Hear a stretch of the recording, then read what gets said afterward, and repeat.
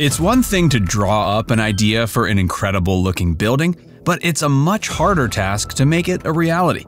And yet modern architects and builders are pushing the limits of what buildings can be. For example, did you know that there's an apartment complex in Miami with a literal curved exoskeleton made from thousands of pieces of glass fiber? And that you can buy a house off the coast of Dubai that's half underwater, half above it? These are just a couple of the buildings that were nearly impossible to build. Seahorses are known for being able to glide rather effortlessly above and below the surface of the ocean. But not surprisingly, the floating seahorse villas in Dubai don't actually match their animal counterpart in that aspect. But they do sit in the water, partially submerged and fully floating. So that's at least fairly close to the swimming skills of real seahorses. The world islands are a set of land masses off the coast of the United Arab Emirates shores, and a bird's eye view of them looks like a miniature representation of the world's major land masses. And sitting in the Heart of Europe section are the floating seahorse villas. Developed by Nakheel Properties, the villas each consist of 3 levels. One is at sea level, one is a deck located above sea level, and one is, you guessed it, underwater. But while they float on the ocean, they're not actually boats. They're made of marine-grade concrete and were hauled out to sea with giant cranes before being anchored to the floor of the ocean. The upper sections are constructed of light aluminum and give off a distinctly yacht-like appearance. Downstairs, you've got the main bedroom and a bathroom. The bedroom has a rounded glass window that goes from floor to ceiling, allowing residents an incredible view of the ocean around them. And in the bathroom, there's a similar window next to the tub. Up above the water, they each have living and dining areas with open plans and giant windows, allowing for incredible views of the coastline. And on the deck, there are more amenities like a minibar, kitchenette, and an incredible view of the Dubai skyline. The floors are connected by glass and bent wood staircases. The first phase of the Seahorse plan included 78 villas in 2020, and there will eventually be 131 of them. You can snag one of these 4,000 square foot homes for around $3 million bucks. But if below and at sea level doesn't feel like your bag, perhaps you'll be intrigued by this next skinny marvel.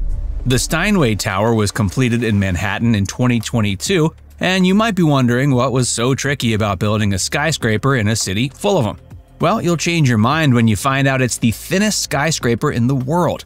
It was built by a New York City firm called Studio Sofield, and it stands at 1,428 feet, looking down over Central Park.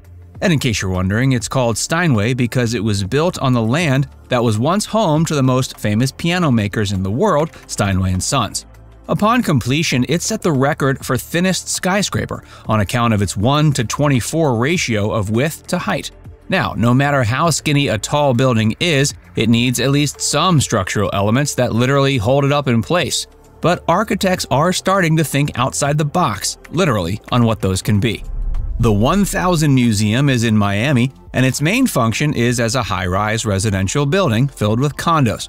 But its far cooler function is being an example of an architectural exoskeleton. Yep, you heard that right. When we think of exoskeletons, we usually imagine certain species like bugs that have their skeletons on the outside.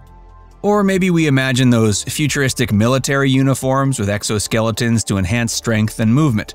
But we don't usually associate them with buildings. Well, architect Zaha Hadid did, and designed 1000 Museum to have giant exoskeletons attached to the outside. It's a 62-story building that rises 707 feet.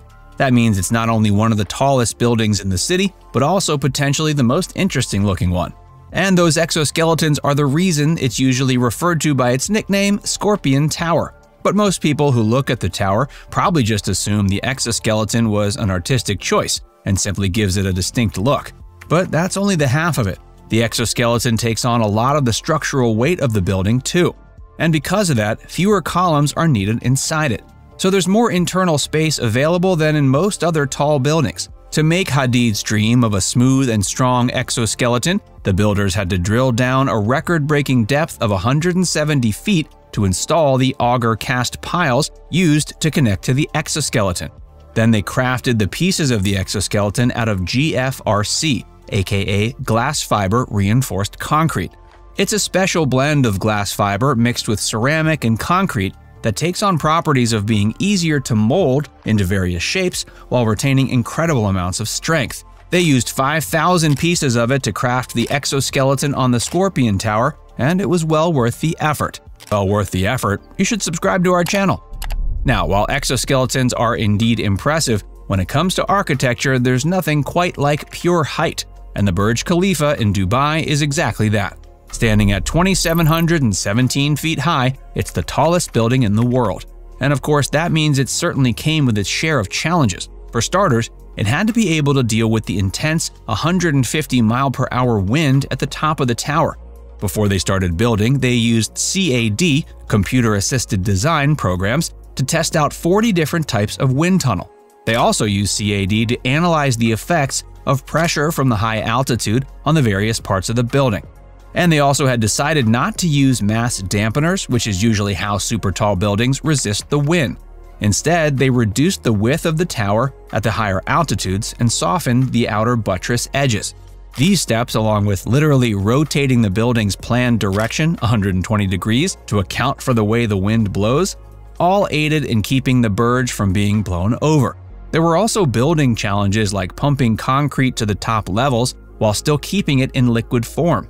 This is a particularly tough task in the heat of the desert, so they not only used a specialized mix of concrete that would stay liquid at higher temps and for longer periods of time, but they also only pumped it up the building at night. Now, if I can only find someone to build the dream house I drew in 3rd grade art class, I'd be really impressed. Did I mention that it's supposed to fly and turn invisible whenever I want? Hey, I was in 3rd grade. Have any thoughts about these nearly impossible buildings? Pop them in the comments section.